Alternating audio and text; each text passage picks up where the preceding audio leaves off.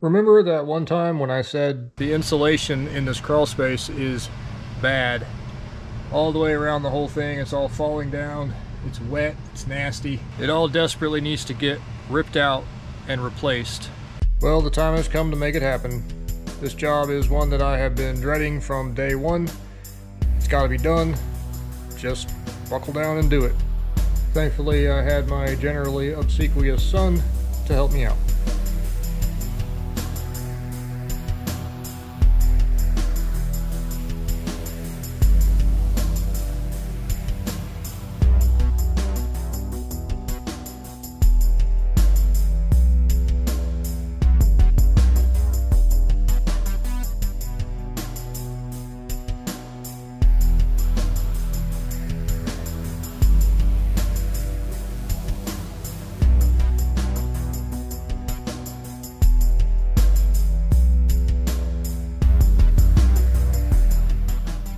And just in case there's any question about why we're taking this insulation down, because it's double faced, there's a vapor barrier on the top and the bottom. It can't breathe, it can't let moisture get out, and causes this.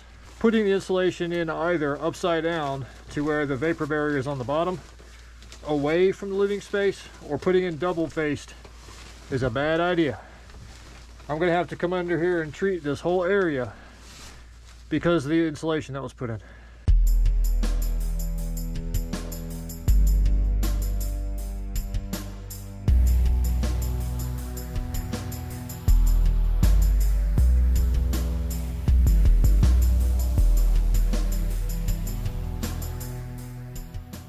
Just in case you're wondering what I'm going to use to treat the mold, no, I'm not going to use bleach.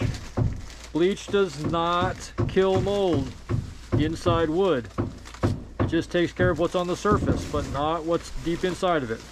I actually got into a rather heated debate with the people at Clorox and finally got them to admit that their product does not kill mold inside wood. I'm using a product called Concrobium. That does kill mold.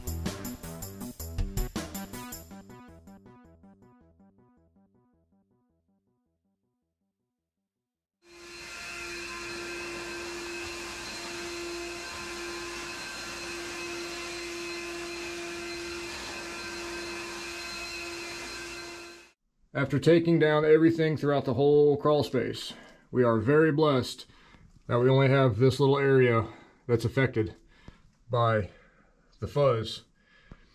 It could have been a whole lot worse all the way through the whole thing, but this is it. This is a product I'm using. Concrobium Mold Control. Not a sponsor. I just like it and it works. The reason that I was turned on to this stuff back when I was in property management, we had like 600 houses. There was one house that I had that had mold in wood. The tenant who was living there kept treating it with bleach over and over and over, and then the mold would be right back, you know, 3 or 4 days later, sometimes a month later. So just by way of experimentation, I tried this one time. And it never came back. Even like a year later, it still hadn't come back. So I started researching what exactly this does.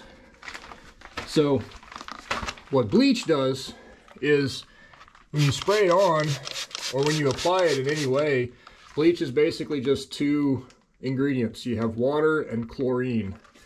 the water immediately soaks into the wood, and the chlorine, which has a really high evaporation rate, flashes off really, really quickly.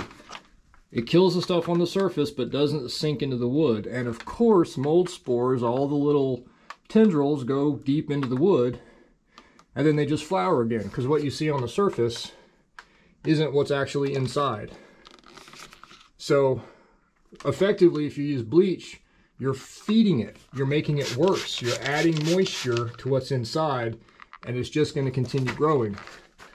What this does is whatever chemicals are in this seeps into the wood, and then when it kills everything, and when it dries, it makes a completely impermeable layer that the mold cannot come back through.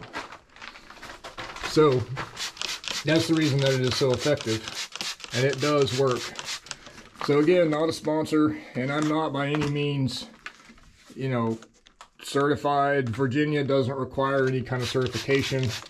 I just know what I have researched from being responsible for, you know, 600 plus doors. I had to learn a lot. And the other thing that I learned that is really, really important for people to understand is, you know, you see all these spores floating down here? Not every single type of mold is dangerous to every single person. Despite what all the fear mongers on HGTV and all of the, you know, 90% of YouTube videos will tell you that if you breathe a mold spore, you're going to die. No, we breathe millions of mold spores a day. There are only a few types of black mold that are actually dangerous. For the most part, for most people, it isn't a big deal. Now, of course, if you have a question, if you have mold in your house, get it tested. You can get this little kit at Lowe's that you send off. They test it in the lab and send it back, and they'll tell you exactly what it is. I've used those things dozens of times in houses. It's actually a lab certification to tell you what it is. So I'm gonna get this treated up. Everything's gonna be good, and then we'll get the new stuff installed. Just like that. It took the company that I hired about 3 hours. Awesome.